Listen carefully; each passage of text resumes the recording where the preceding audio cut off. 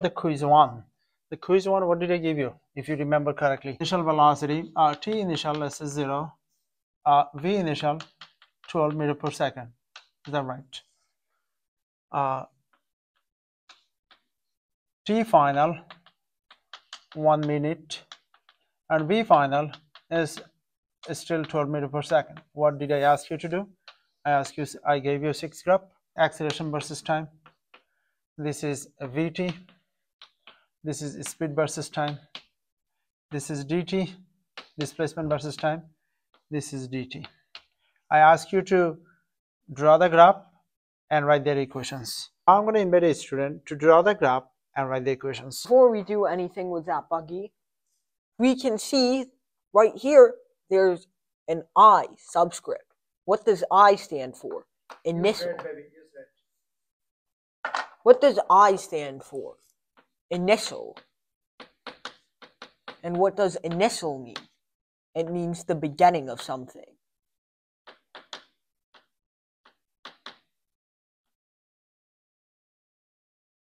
Put the now direction east, west, south, north. 1 second. Right here it says F. What does F stand for? Final. What does final mean? End. That means that this is the beginning and this is the end. So all you need to do is draw an arrow between where is the beginning and where is the end. Then what you have to do is compare it to your 4 cardinal directions: north, east, south, and west. Which one is it parallel to? Well, it looks like the direction from beginning to end is going west. 2, 1, go. Now, since we're not accelerating, the beginning velocity and the end velocity are the exact same. We just write d is equal to vt. What's the velocity? 12. What's the amount of time? Well, it's 1 minute, which is 60 seconds.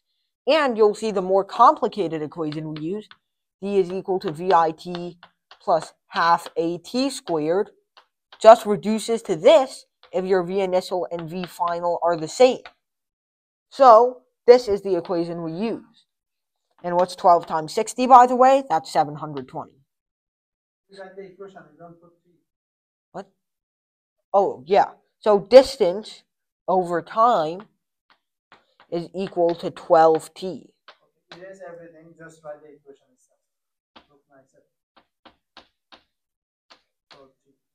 So we stop at 720 and 60. And we draw that line right there. All right, and what about displacement? Well, it's going in the negative x direction instead. So this is just displacement is equal to minus 12t. And we don't have to do any maths.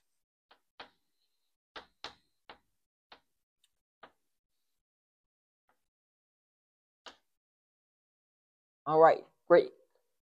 And now we draw speed over time. So direction doesn't matter. And since the velocity is unchanging, we just write this. So this is the speed over time. And it stops at 12 and 60. So there it is. So the equation is just speed over time is 12. And here, same story. Velocity over time is going to be negative 12. Since we're going in the negative x direction.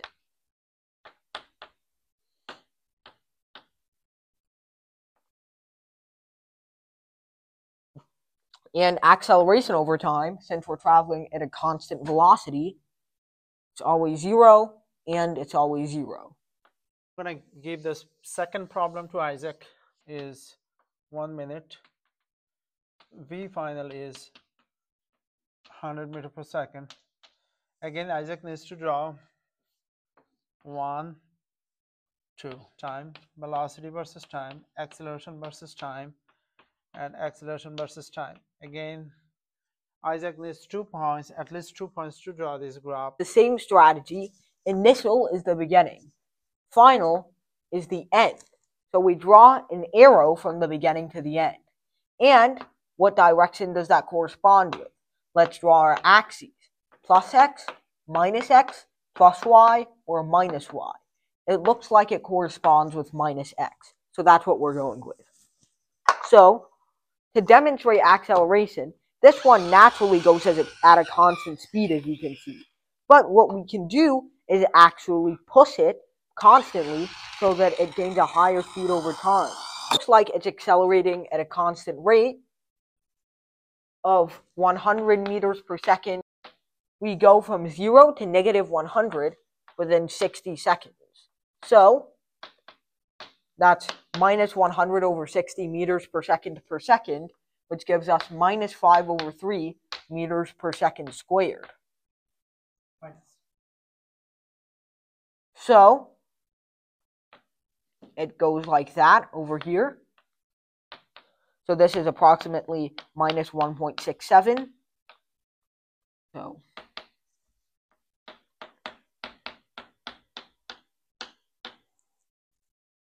and here it does plus 1.67 since we're taking the absolute value.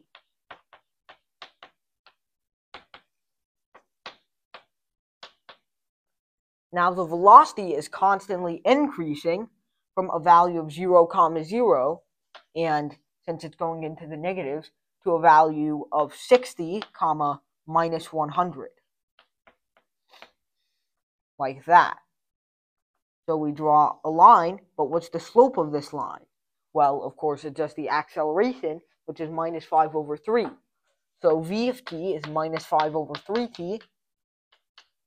And of course, the speed is just the magnitude of that, so it's going to be plus 5 over 3t.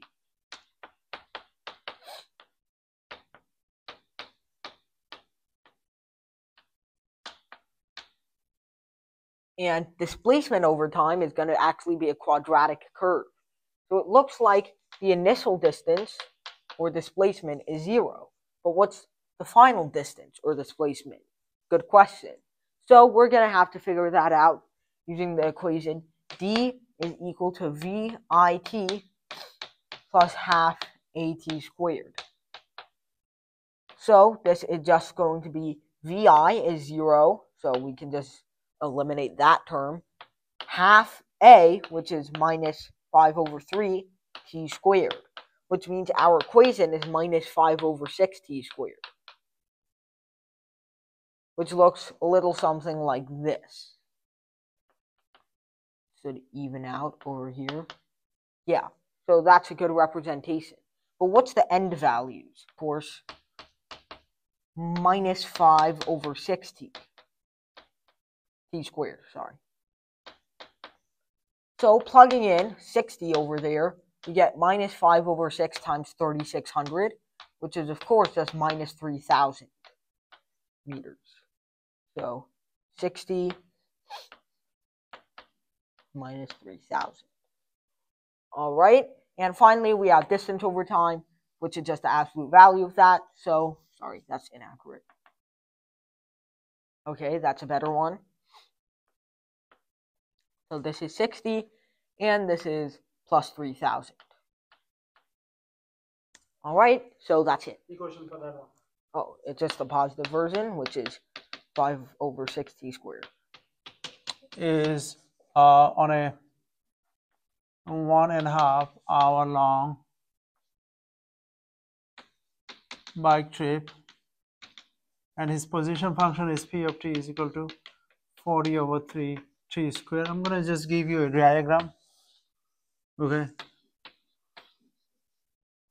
Everything moving to the west. T initial is 0. V initial is, of course, 0 mile per hour.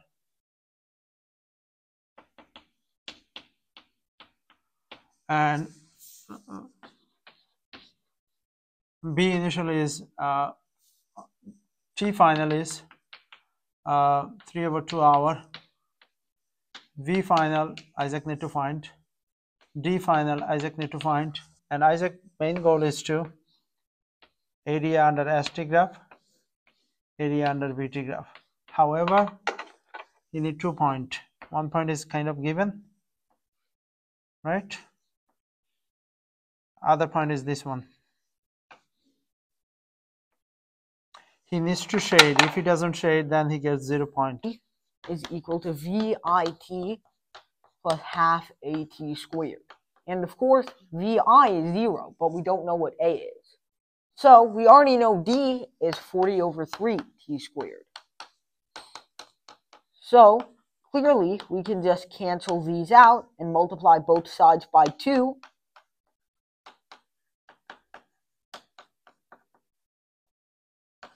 To get that A is equal to 80 over 3 meters per second squared. All right, so we write that, and clearly we can only use this when the acceleration is constant. So acceleration final is going to have to be the same thing. Now we just figure out what D final is by plugging in 3 over 2 over here. So this gives us 40 over 3 times 9 over 4, which gives us 10 times 3, or 30.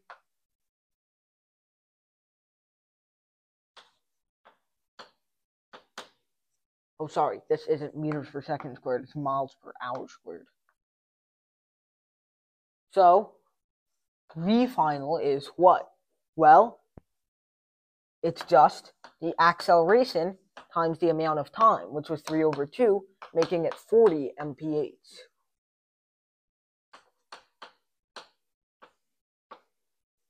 No, this ended at 40, and this also ended at 40.